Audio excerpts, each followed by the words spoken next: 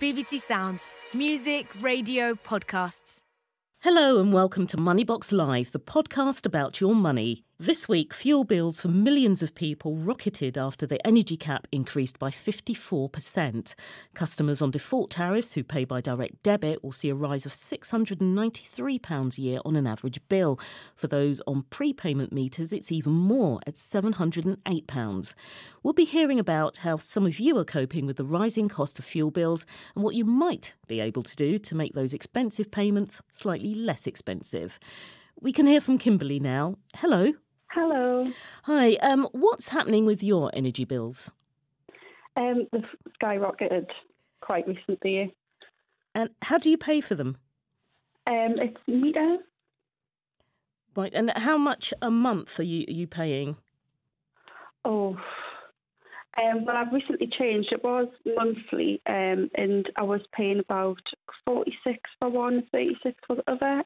But recently changed to the prepayment meters, and now it's just rocketed. I can put anything on from £40 to £45, and it doesn't last at all. And your energy bill is just one part of your rising costs. So what else have you noticed going up in price? Fuel prices, childcare, food shopping prices, food and things has all gone up. Everything's just increasing. So it's all just building up. Oh, yeah. So after you paid for that and your other bills like rent, how much do you have left to live on? I'm left with about £60 a week to live on. 50? 60. 60. And Yeah. do you work? So what other financial support are you getting to top up your wages? I work, but I also in the City of Universal Credit as a top-up. Mm-hmm. And that's made a difference, has it?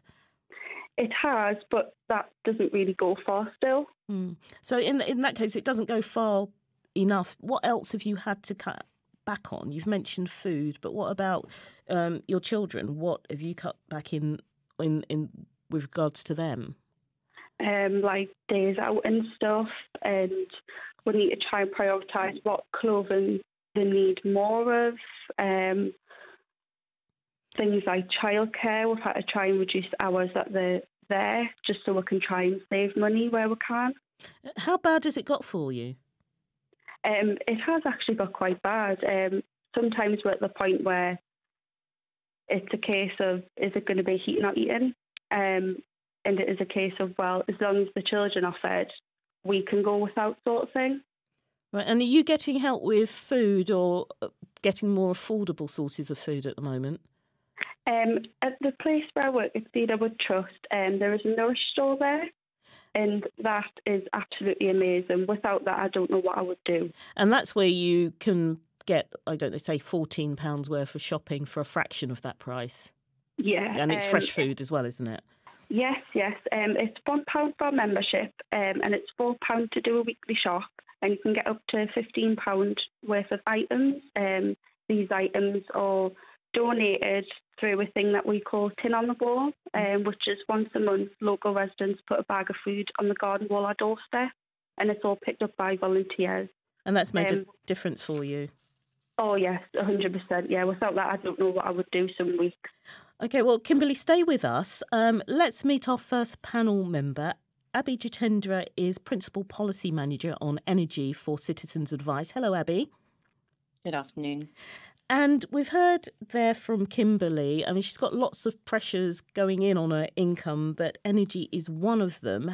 What else have you heard about people doing to save money on bills? Is Kimberley's situation a common one that you're hearing about? I mean, absolutely. I mean, first of all, I'd say just hearing from Kimberley, we know how difficult it is for people on the ground. I mean, at Citizens Advice, March was the busiest month on record, for the third month in a row for us giving out crisis support. So that means, more people than ever being given food bank referrals, charitable support referrals, which amounts to something like 26,500 people in just 1 month. So it's obviously a really concerning picture on the ground. We calculated that April's price rise would leave 5 million people unable to afford their energy bill. So it's not uncommon, unfortunately, to hear of people making these really difficult decisions between things like heating and eating.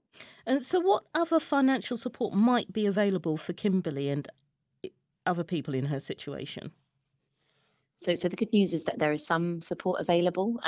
If Kimberley is eligible for the council tax rebate, which is valued at £150, if she lives in a band A to D property, then or is on a low income and can be eligible in other ways, she should get an automatic payment into her bank account of £150. There are some kind of differences depending on how you pay, but that should be available. And there's also access to local kind of crisis support funds, the household support fund. So I'd urge people who are in Kimberley's situation to look on their council website and find out how to get that support.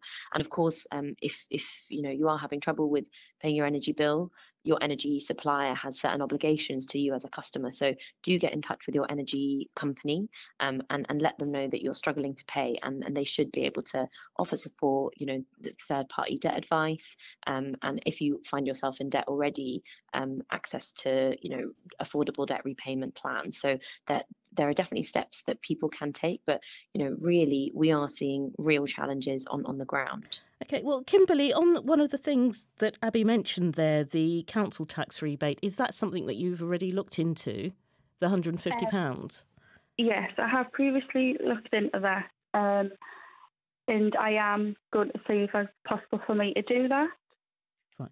Okay, well, hopefully you be able to qualify and it might be able to help. So thank you very much for speaking to us today, Kimberley.